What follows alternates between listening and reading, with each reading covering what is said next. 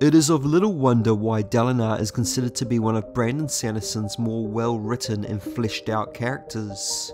Indeed, when pressed to give his favourite character, Brandon often cites Dalinar, not because of how much the author likes him over his other diverse cast of personalities, but because Dalinar is in fact one of his oldest characters. The character of Dalinar has been around since Brandon was only 15 years old. Back then he was known as Jared, a young brother to a much-loved sovereign who later gets assassinated. Unlike Dalinar, Jared takes over the kingdom with a plan to shape his nephew into becoming a suitable leader. While the story itself never saw the light of day, Brandon didn't give up on Jared and decided to put him into Dragonsteel, where he participated in the Shattered Plains plot that would eventually be shifted over to the Stormlight Archive. The Jared character would then evolve to become Dalinar in the Way of Kings Prime. Like Jared before him, Dalinar loses his elder brother to assassins, but doesn't become king himself.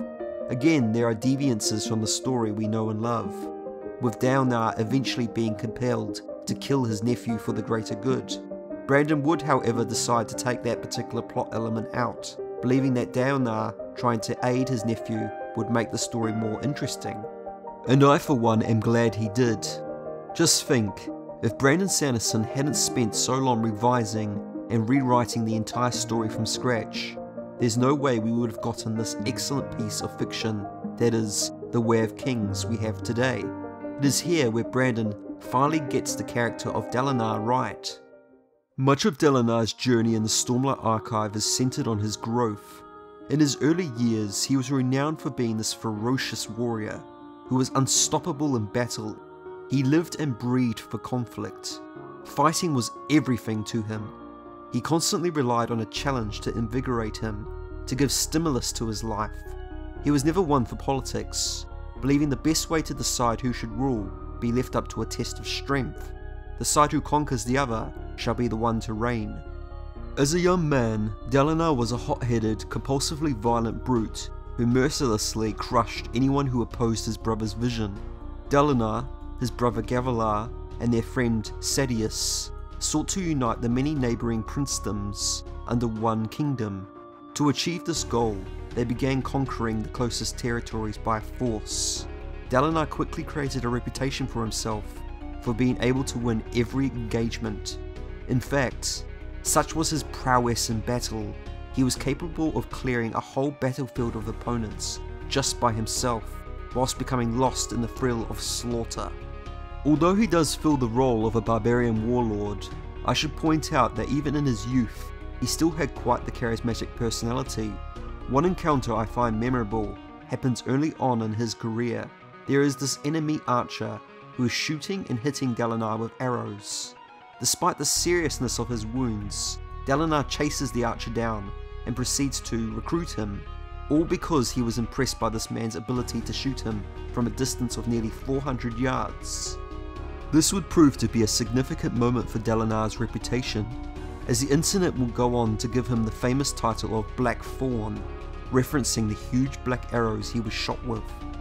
Another flashback scene which had me chuckling in the third book is one which shows how indifferent and callous Dalinar used to be involving anything political and what he considered pointless social customs. The scene I'm referring to takes place during a feast attended by the High Princes, where Dalinar is portrayed as a bit of an arrogant bastard. He strolls outside during the peak of a high storm, kills an assassin that was after his brother without sparing so much as a second thought about it, and then casually uses that same knife he killed the man with to eat his steak. He even muses on the fact that he's not a barbarian, because he wasn't going to drink the wine that he dipped his blood-stained knife into.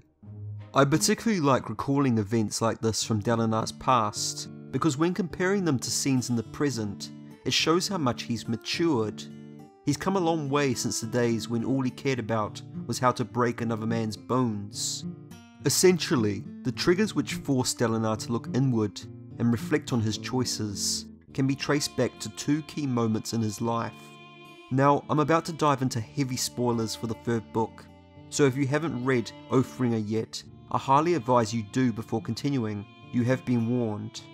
Dalinar's single greatest failure came when he accidentally burned his wife Evie along with an enemy's family during a siege. Their dying screams haunted him so much he turned to alcoholism to cope with his guilt. However, his alcoholism would create further problems down the line when he is too drunk to help his brother from being murdered by the assassin in white. This finally made Dalinar clear up his act and started him on the journey into becoming the honourable man he is today. The Stormlight Archive has a lot to say about the capacity for people to change, and this is especially epitomised through Dalinar. For one, he used to be quite cynical, but his brother's death prompted him to become an idealistic advocate of the codes of war, and he even went as far as to use the honourable teachings found in the in-world book of the Way of Kings as a guide about how to live. But what's really interesting is how this radical change into a noble man comes back to bite him later when he starts to mingle in politics. His reputation as this old violent monster, the Blackthorn, precedes him.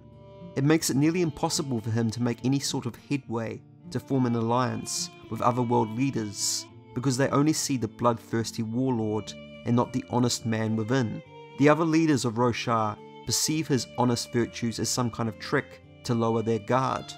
Ultimately, Dalinar is viewed as a hypocrite, and all the horrible things he's done in his past keep coming back to haunt him.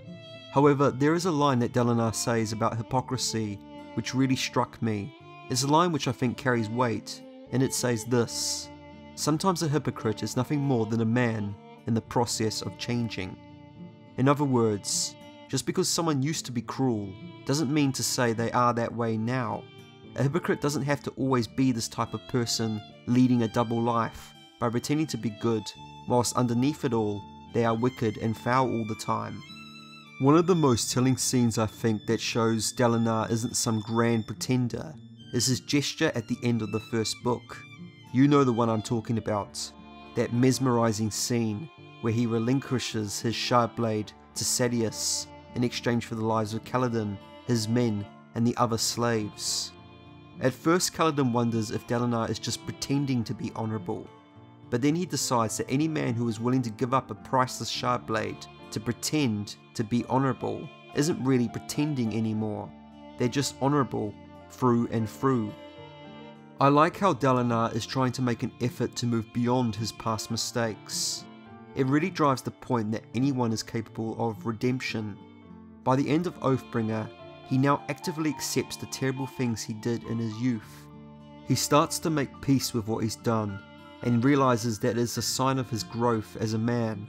His vow to move past his faults and flaws, and to each day take a step towards becoming a better man, is as inspiring as it is heartening. In the end, Dalinar's arc up to now has been about him becoming a worthy leader to his people. It has also been about him coming to terms with how his nation's obsession with pointless war was self-harming, and about how the High Prince's soldiers' lack of discipline was causing them to act like unruly children. Dalinar is very focused on bringing people together to unite different nations against a common threat. He takes this idea of unity a step further by even combining 3 realms for a short time during the climax of Oathbringer, and he goes through all of this while being hounded by rumours of his mental health and reputation as a monster on the battlefield. I'm eager to see how the rest of the series will play out for Dalinar, as apparently he will have some pivotal moments in Book 5. But do let me know your thoughts. What do you think of Dalinar? Comment down below. Remember to leave a like if you enjoyed this video, and for more Stormlight Archive content, please subscribe. Until next time.